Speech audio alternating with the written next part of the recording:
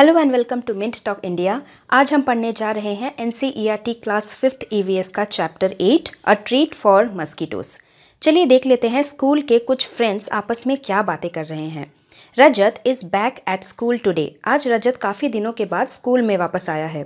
He had been absent for many days. वो बहुत दिनों तक एब्सेंट था। हाउ आर यू आस्क्ड आरती। आरती ने कहा, रजत तुम आज कैसे हो? I am all right, Rajat replied softly. रजत ने कहा, अभी तो मैं ठीक ही हूँ। जसकिरत ने कहा, you must have played a lot while you where at home. कि तुमने घर में रहते हुए तो बहुत खेल कूद की होगी ना।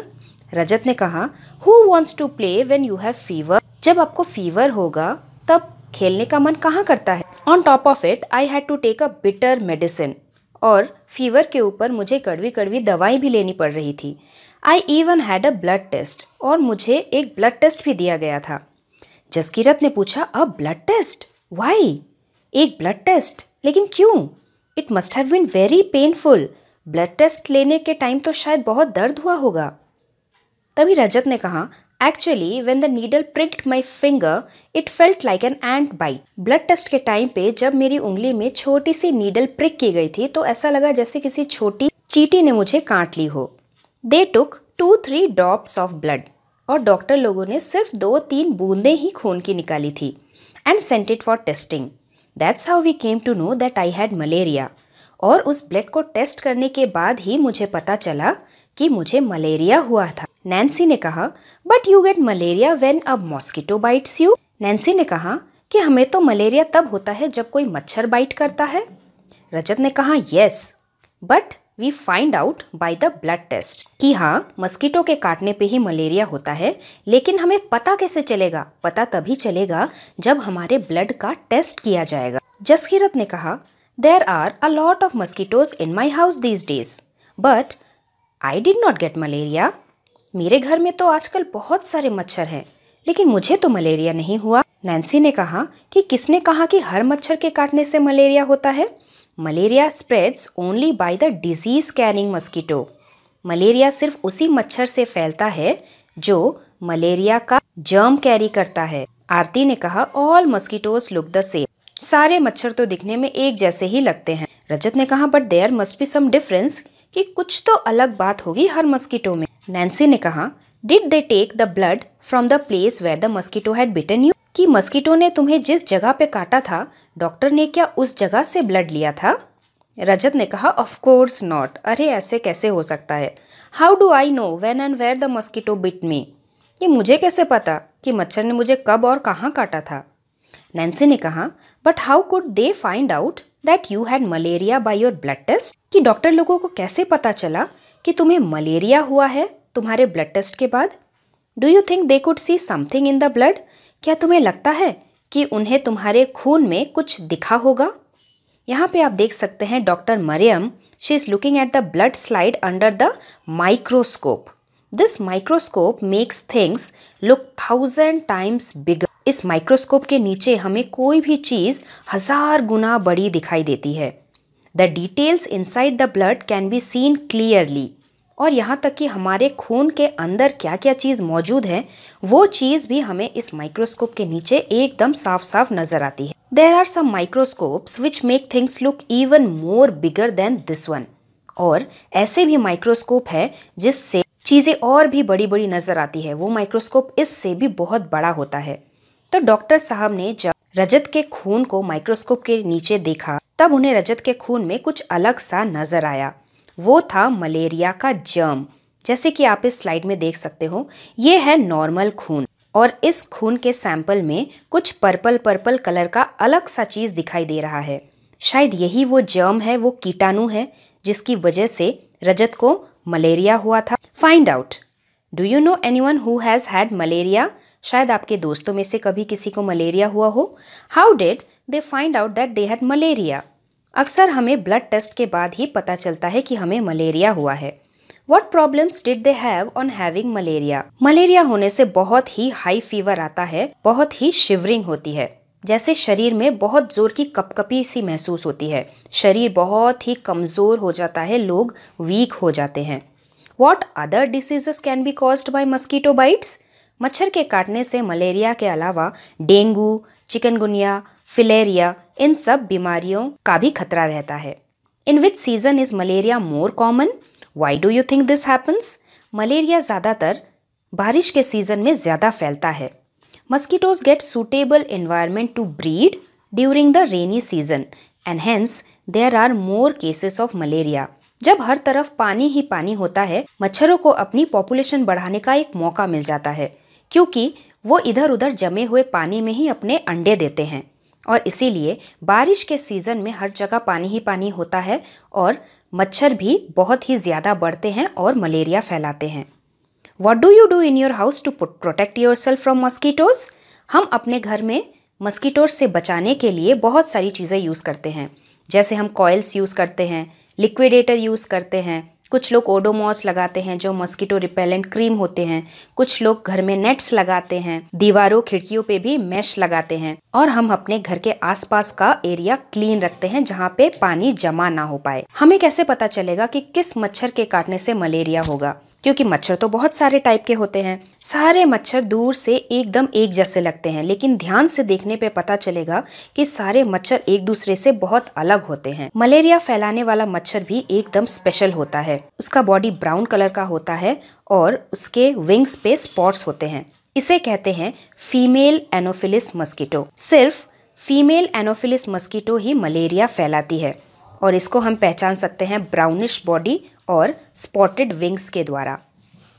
चलिए पढ़ लेते हैं मस्कीटो के लाइफ साइकिल के बारे में। जैसे ही घर के आसपास जमा हुआ पानी मिलेगा, मच्छर अपने अंडे उस पानी में डालेंगे।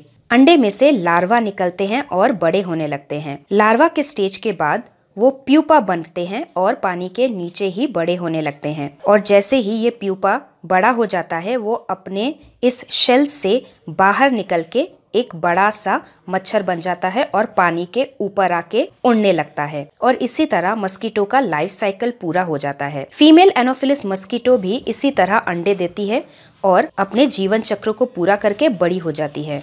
तो चलिए जानते हैं कि फीमेल एनोफिलिस मस्कीटो मलेरिया के जर्म को कैसे फैलाती है। Female Anopheles mosquito carry the malaria germ from infected person to a healthy person. मान लीजिए मेरे घर का कचरा मैं अपने घर से बहुत दूर निकालना चाहती हूँ, तो क्या करूँगी? मैं अपने घर के बाहर रख दूंगी और बड़े से कचरा लेने वाली गाड़ी आएगी और वो मेरे घर के कचरे को मेरे घर से दूर ले जाएगी। तो जैसे ही किसी मलेरिया से पीड़ित इंसान को कोई फीमेल एनोफिलिस मस्कीटो काटती है और उसे काटने के बाद फिर वो उड़ के किसी हेल्दी इंसान को जाके काट लेती है, तो उस इंसान को भी मलेरिया हो जाता है, क्योंकि इस मलेरिया वाले पेशेंट के शरीर से इस फीमेल एनोफिलिस मस्कीटो ने खून पिया और वही खून की बूंदें ले जाके जब उसने इस हेल्दी इंसान को काटा, तब उसके शरीर में भी वो जर्म वाला खून मिक्स हो गया और इस इंसान को भी मलेरिया हो गया। इसी तरह से फीमेल एनोफिलिस मस्कीटो मलेरिया फैलाती है। Look at the report of the blood test given here. Which word in the report help us to know that the person has malaria? तो जब किसी इंसान को बहुत जोर का बुखार आएगा, हाई फीवर होगा और बहुत ही शिवरिंग होगी, शरीर में कपकपी होगी, तब वो डॉक्टर के पास जाएगा। डॉक्टर उससे क्या बोलेगा कि आप एक ब्लड टेस्ट करवाइए, और ब्लड टेस्ट करवाने के बाद जब उसके खून को माइक्रोस्कोप के नीचे देखा जाएगा, तब उसके खून में उसे ये जर्म्स नजर आएंगे। In the blood test report it is clearly written that malaria parasite was found in the blood. Malaria होने के बाद किस मेडिसिन का हम प्रयोग करते हैं? From early times, the dried and powdered bark of the cinchona tree was used to make medicines for malaria. हमारे देश में कई सालों से सिंचोना पेड़ के तने के बार्क को, बार्क मतलब पेड़ के ट्रंक का बाहर का हिस्सा, इस बार्क को मलेरिया के ट्रीटमेंट में यूज किया जाता था। आज के दिनों में इसी बार्क को पीसकर टैबलेट फॉर्म में मेडिसिन बनाकर बेचा जाता है। Earlier people used to boil the bark powder and strain the water which was given to the patients. Now tablets are made from this. चलिए पढ़ लेते हैं अनीमिया के बारे में। What is anemia? आरती कह रही है, You know, I also had to get a blood test done, but they took a syringe full of blood. क्या तुम्हें पता है कि मुझे भी एक बार ब्लड टेस्ट कराने के लिए बोला गया था, लेकिन उन्होंने 2 बूंदे नहीं, पूरी सिरिंज भर के खून निकाली थी। The blood test showed that I had anemia. और उस ब्लड टेस्ट में ये रिपोर्ट आया था कि मुझे अनीमिया हुआ है। रजत ने कहा कि व्हाट इज दैट, वो क्या होता है? आरती ने कहा the doctor said that there is less haemoglobin और iron in the blood. The doctor gave me some medicines to give me strength. He also said I should eat jaggery, amla and more green leafy vegetables because these have iron. फिर आरती ने कहा कि doctor ने कहा था मेरे खून में हीमोग्लोबिन कम हो गया है, और हीमोग्लोबिन कम होने का मतलब कि शरीर में आयरन कम हो गया है।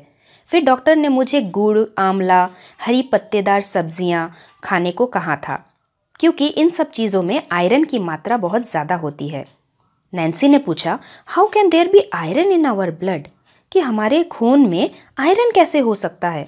आयरन तो वो होता है जिससे टेबल और कुर्सियां बनती हैं। चलिए जान लेते हैं कि आयरन क्या होता है। आपको तो पता ही है कि हमारे खाने में कुछ न्यूट्रिएंट्स प्रेजेंट होते हैं जो हमारे खून में मिक्स होकर हमें हेल्दी बनाते हैं। कौन कौन से न्यूट्रिएंट्स प्रेजेंट होते हैं? जैसे कार्बोहाइड्रेट्स, फैट्स, प्रोटीन्स, विटामिन्स और मिनरल्स।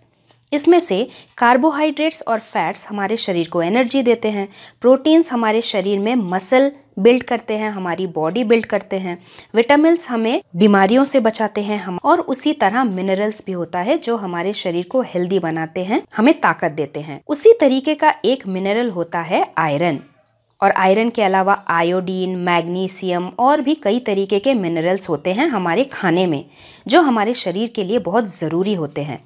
आयरन इसमें से सबसे ज़्यादा ज़रूरी है क्योंकि यही आयरन हमारे खून में मौजूद रह के हमें ताकत देता है, और जब हमारे शरीर में इस आयरन की कमी हो जाती है, इस मिनरल की कमी हो जाती है, तब हमें एनीमिया हो जाता है, और उसी आयरन की कमी को हम बोलते हैं एनीमिया।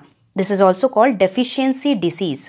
डेफिशिएंसी मतलब किसी चीज़ की कमी होना, कमी से बीमारी को कहते हैं deficiency disease.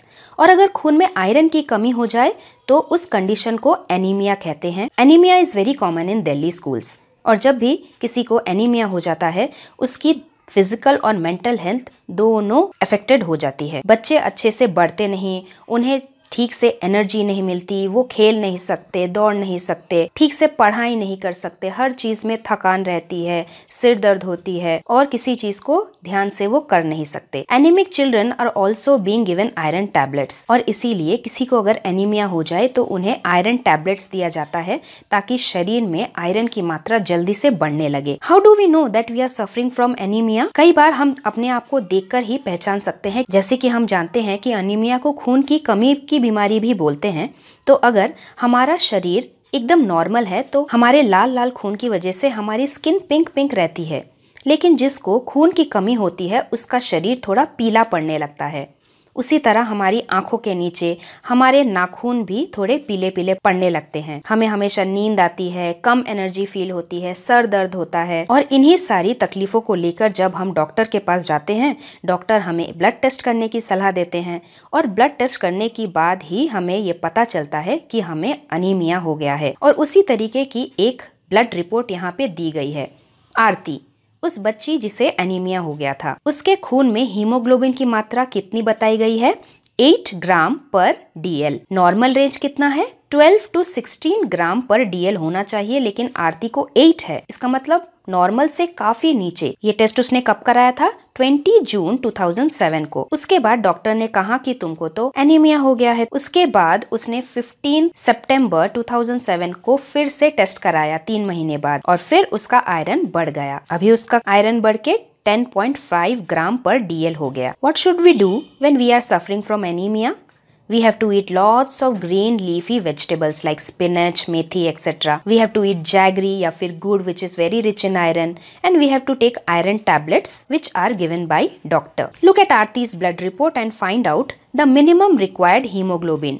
Minimum required hemoglobin level should be between 12 to 16 gram per DL. How much did Aarti's hemoglobin go up and how long did it take for that? आरती की हीमोग्लोबिन भी 8 से 10.5 तक चली गई थी 3 महीने के अंदर, क्योंकि उसने बहुत ही हेल्दी फूड्स खाए थे जिसमें आयरन की मात्रा बहुत ज्यादा थी। What does the newspaper report say about the problems caused by anaemia? Anaemia होने से बच्चों की फिजिकल और मेंटल हेल्थ बिगड़ जाती है, बच्चे ठीक से बढ़ते नहीं हैं, उन्हें हर चीज में कम एनर्जी होती है और अच्छे से पढ़ाई भी नहीं कर पाते। और ये है आयरन रिच फूड। अगर आप वेजिटेरियन हैं और आपको एनीमिया है तो आपको इन सारे खानों का सेवन करना पड़ेगा अपने शरीर में आयरन बढ़ाने के लिए, जैसे green leafy vegetables, spinach, fig, nuts, eggs, चुकंदर, आलमंड्स, दाल। और अगर आप नॉन वेजिटेरियन हैं तो उसके लिए भी आयरन रिच फूड आपके लिए कई सारे हैं। और इसके अलावा डॉक्टर का दिया हुआ आयरन टैबलेट्स भी लेना पड़ता है। व्हाट डज दिस पोस्टर से? Beware mosquito spread malaria, dengue, chikungunya. अक्सर हमने अपने घर के आसपास या फिर हॉस्पिटल्स में इस तरीके के पोस्टर देखे होंगे मलेरिया के बारे में लोगों को जागरूक कराने के लिए। अक्सर पोस्टर में लिखा होता है कि हमें अपने घर के आसपास पानी को जमा नहीं होने देना है, हमेशा साफ सफाई बरतनी है, हर चीज़ को क्लीन करना है, ड्राई करके रखना है, अपने आसपास मस्कीटो नेट का प्रयोग करना है और जहाँ पे भी नालियाँ ओपन है उन सारी चीज़ों पे केरोसिन छिड़क के रखनी है। Now Rajat says the poster से something about larva. What are those? Larva क्या होता है हमने मस्कीटो के लाइफ साइकिल में ऑलरेडी पढ़ा। लार्वा होते हैं मस्कीटो के बच्चे। Larva are found in water. जब मच्छर पानी के ऊपर अंडे देते हैं तो अंडे में से सबसे पहले लार्वा निकलते हैं और लार्वा ही बड़ा होके प्यूपा बनते हैं, फिर प्यूपा से एडल्ट मॉस्किटो बनते हैं। तो अगर हमारे घर के आसपास इकट्ठा पानी जमा हुआ रहेगा तो मच्छर उसमें आके अंडे देंगे, अंडों से लार्वा बनेंगे और फिर बहुत सारे मच्छर पैदा हो जाएंगे। और इसी चीज को हम तभी रोक सकते हैं जब हमारे घर के आसपास पानी जमा ना होता हो। आरती says where do you see them? आरती ने कहा कि इन लार्वा को तुमने कहाँ देखा? नैन्सी ने कहा there was an old pot lying behind our house. हमारे घर के पीछे एक बहुत ही पुराना मटका पड़ा हुआ था। It was full of water for some days. और बारिश के दिनों के बाद उस मटके में बहुत सारा पानी जमा हो गया था। जब मैंने कल उसमें देखा मुझे कुछ छोटी छोटी ग्रे कलर की थिंग्स तैरती हुई नजर आई। मुझे तो बहुत ही हैरानी हुई ये जानकर कीटों के एग्स से बाहर निकले हैं। They are called larva. I also heard something about this on the radio. रजत ने कहा फिर तुमने क्या किया? नैन्सी ने कहा पापा ने जल्दी से उस पानी को फेंक दिया, उस मटके को क्लीन किया, ड्राई किया और उल्टा करके रख दिया ताकि उसमें और पानी जमा ना हो और मच्छर अंडे ना दे पाए। जसकीरत ने कहा Shazia aunty told me that even fly spread diseases specially stomach problems. Jaskirat ने कहा कि मक्खियां भी तो बीमारियां फैलाती हैं। रजत कहता है बट फ्लाइज डोंट बाइट। मक्खियां तो हमें काटती नहीं है तो वो बीमारियां कैसे फैलाती है? क्योंकि मक्खियां अक्सर गंदे गंदे चीजों पर बैठती हैं। उस गंदे चीजों में से वो जर्म्स को अपने शरीर पे चिपका लेती हैं और फिर जब वही मक्खी उड़ के हमारे खाने में बैठती हैं तो उसके शरीर से वो जर्म्स हमारे खाने में चले जाते हैं तो हम बीमार पड़ जाते हैं। कौन कौन सी बीमारियां होती हैं जो मक्खियों के द्वारा फैलाई जाती है? जैसे डायरिया, कोलेरा, टाइफॉइड, ये सब बीमारियां मक्खियों से फैलाई जाती है। A scientist peeps into a stomach's mosquito. This interesting incident took place almost 100 years ago. इस चीज का पता कि मच्छर ही मलेरिया फैलाते हैं, इसका पता रोनाल्ड रोस नाम के साइंटिस्ट ने लगाया था। इसके पीछे एक बहुत ही इंटरेस्टिंग स्टोरी है, आप अपने बुक में से पढ़ सकते हैं। रोनाल्ड रोस को इसी डिस्कवरी के लिए नोबेल प्राइज भी मिला था। Ronald rows chased a lot of mosquitoes, did lots of experiments and found out that malaria is caused by only female anopheles mosquito. इस चीज का पता लगाने के लिए कि मलेरिया मच्छरों से ही फैलता है और स्पेशली फीमेल एनोफिलिस मस्कीटो ही फैलाती है। रोनाल्ड रोस को बहुत सारे मच्छरों का पीछा करना पड़ा, उनके साथ बहुत सारे एक्सपेरिमेंट्स करने पड़े, यहाँ तक कि इन्हें खुद भी मलेरिया हो गया था, लेकिन फिर भी उन्होंने अपनी एक्सपेरिमेंट जारी रखी और अंत में सफलता पाई। और इसी चीज के लिए रोनाल्ड रोस को 1902 में नोबेल प्राइज इन मेडिसिन से सम्मानित किया गया था। This is how we and our chapter. Hope you like it and I hope you learned a lot about the difference between malaria and anaemia. हम मिलेंगे बहुत ही जल्द हमारे नेक्स्ट चैप्टर के साथ। तब तक के लिए thank you very much. Thanks for watching and do like, share, subscribe our channel Mint Talk India for more upcoming videos.